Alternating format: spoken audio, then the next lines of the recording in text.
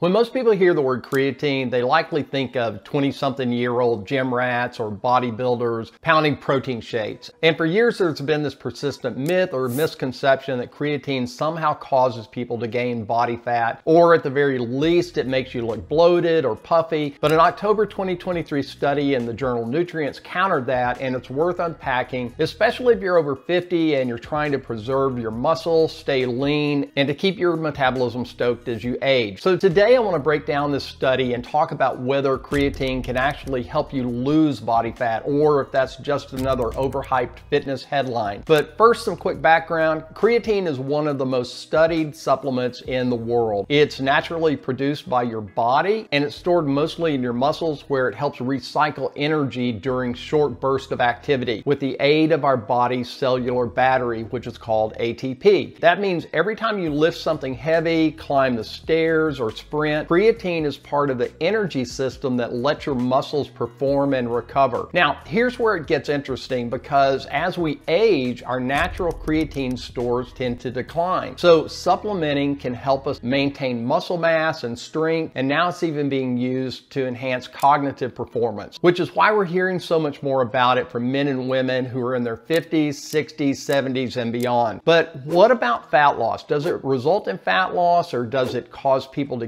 gain body fat? That's the question, and that's where this research comes in. Here's what the October 2023 Nutrients study looked at. Researchers wanted to know, does creatine actually help reduce body fat when combined with resistance training, or is that just gym folklore? They pulled together 12 randomized controlled trials, which included 266 adults under the age of 50, to see how creatine plus resistance training compared to training without creatine. Now, before you tune out thinking, well, that's not me, I'm over 50, and your thumbnail promised you'd be talking to me, hang with me, because the researchers actually compare the results to an earlier meta-analysis that they did in older adults, and the takeaways are really relevant to all of us, particularly those of us 50 and above. Here's what they found. People who trained and took creatine saw about a 1.2% drop in body fat percentage compared to those who strength trained but without creatine. Now, that's clearly not a dramatic number. It's subtle, about a 1% decrease in body fat percentage on average, not a 10-pound weight loss in 10 days. But here's the thing, even though body fat percentage went down slightly, the absolute amount of fat, meaning the number of pounds of fat, didn't really change much. It only dropped about less than half a pound. And statistically, that's basically a wash. So what does that tell us? Well, what it means is that the people on creatine were likely gaining lean muscle mass while maintaining the same amount of fat, which shifted their overall body composition. In other words, they didn't burn fat away, they built muscle underneath it, which made their total body fat percentage smaller. And that right there is a key point that many people miss. But here's why that matters, especially after 50. Once you hit your 50s, you're naturally losing muscle every year, somewhere between 1 to 2% of your muscle mass annually. And that loss of muscle slows your metabolism, making it harder to stay lean, even increasing your risk of things like diabetes and frailty, increasing the risk of physical decline, and leading to higher risk of falls and injuries with age. So anything that helps you preserve or build lean muscle tissue, even if it doesn't burn fat directly, is still helping you improve your overall body composition and your metabolic health. That's why the researchers call this reduction small but meaningful. Because while creatine doesn't directly burn fat, it helps create a stronger, more metabolically active body that does burn more calories, especially when paired with strength training. Now, in plain English, creatine helps your muscles store more phosphocreatine. And when your muscles are topped off with creatine, you can lift heavier, push harder, and recover faster. And that means over time, you actually do build more lean muscle mass. And muscle tissue is metabolically active. It burns more calories at rest by far than fat tissue or any other body tissue does. So the more lean muscle mass you have, the higher your resting metabolic rate. That's how creatine helps you burn fat indirectly. It's not acting directly like a fat burner or a stimulant, but it's helping your body become a better fat burning machine for burning calories around the clock, even while you sleep. Researchers acknowledge that creatine does increase cellular hydration, which improves muscle performance and recovery. And when you perform better in your workouts, you naturally are going to create more calorie burn and preserve more muscle mass over time. But here are the details that didn't make the headlines. One thing I appreciate about this paper is that the researchers dug into a bunch of subgroups. Younger adults versus older, men versus women, low dose versus high dose, and guess what? None of those factors made much of a difference. Whether people were taking less than 5 grams or more than 5 grams of creatine per day, training 3 times a week or 5 times a week, men versus women, the results were basically the same. The takeaway wasn't more is better, it was consistency is what matters. And that's the message that I share with people all the time, especially people who are just beginning to train or they're restarting a strength training program. You don't need to overthink dosing strategies or cycle creatine. You just need to show up, train regularly, and take around 3 to 5 grams of creatine monohydrate per day. But here's the real question. What about those of us over 50? In our 50s, 60s, 70s, and beyond? The same researchers actually looked at this group in an earlier paper, and they found that adults over 50 who combined strength training exercise with creatine saw a 0.55% reduction in body fat. Again,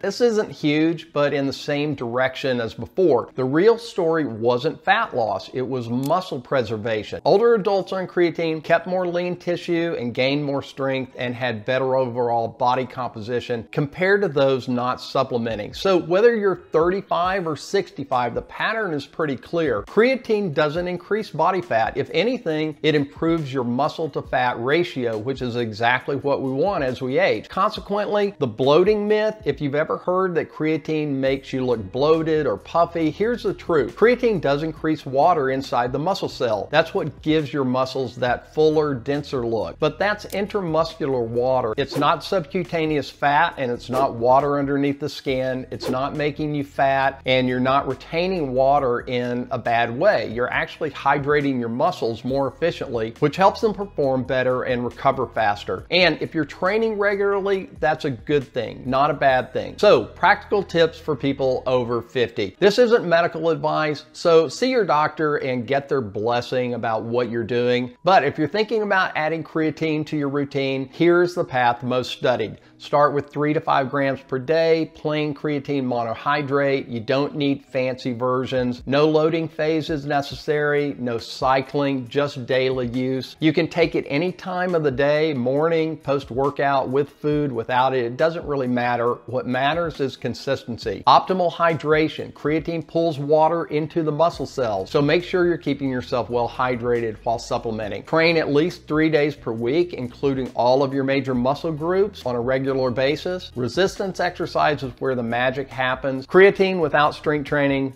doesn't make you stronger, and it's not going to help you build muscle. Make sure you get adequate protein, aiming for around 1 gram of protein per pound of ideal body weight per day if you're training regularly. And if you're just getting started, don't overthink it. Start small, stay consistent, and remember, this isn't about overnight fat loss. It's about long-term metabolic health, strength, and independence as you age. Lastly, this study really reinforces something I've seen both in the ER as well as in the gym. Most people over 50 aren't struggling with too much creatine. They're struggling with too little muscle. And as we get older, muscle is the one tissue that helps protect us from falls and from injury and from structural and metabolic decline. Creatine isn't magic, but it is one of the safest and most evidence-backed supplements that can help us preserve muscle as we age. So no, creatine won't melt away your body fat, but it will help you build the engine that does. As Dr. Peter Attia talks about in his book, Outlive, The Science and Art of Longevity, we will all live through a marginal decade, that final decade of our lives. And that decade can either be fraught with pain, disability, loss of mental and physical function, or it can be a time where we still have the strength and the fortitude to enjoy the final years of our lives in a meaningful way. But that won't happen by accident. That will only be the case if we're proactive about taking measures to stay strong and active in the years leading up to and into the years of our marginal decade. And it's something to be thinking about now and not later. If you haven't read Dr. Attia's book, it's worth picking up a copy and reading it. I'm not affiliated with Dr. Attia, but I'll put a link down in the the description where you can purchase his book. If you found this video helpful, hit the like button and please share this video with someone you feel would benefit from watching it as well.